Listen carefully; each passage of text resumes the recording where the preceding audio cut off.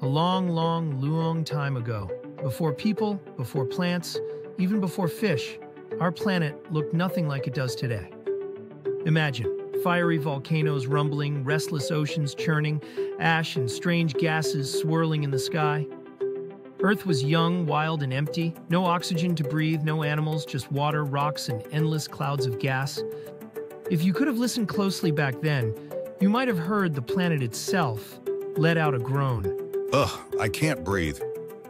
But hidden beneath the surface, deep in the ancient seas, a miracle was about to unfold. Zoom in past the waves, and you discover a whole world of tiny green-blue blobs floating calmly. These weren't just specks of goo. They were some of the earliest life forms ever to exist.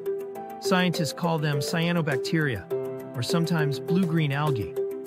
And while each one was invisible to the naked eye, together they held secrets that would transform the entire planet.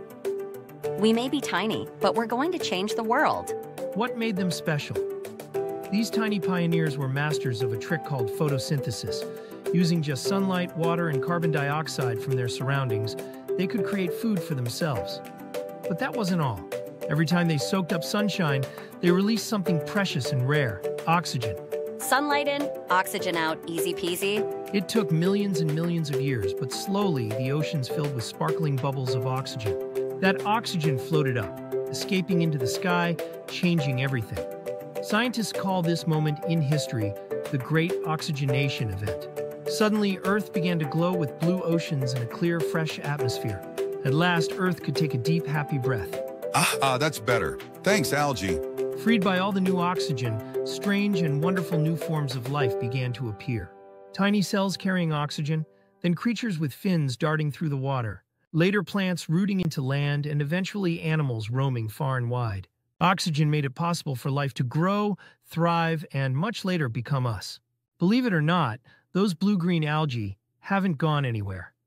Dive into any pond, look into lakes and oceans today, and you'll still find cyanobacteria quietly making oxygen, bubble by bubble, just as they always have. We're still working, one bubble at a time. So let's remember, cyanobacteria were among the first living things to make oxygen. They did it with photosynthesis, turning sunlight into the air we breathe.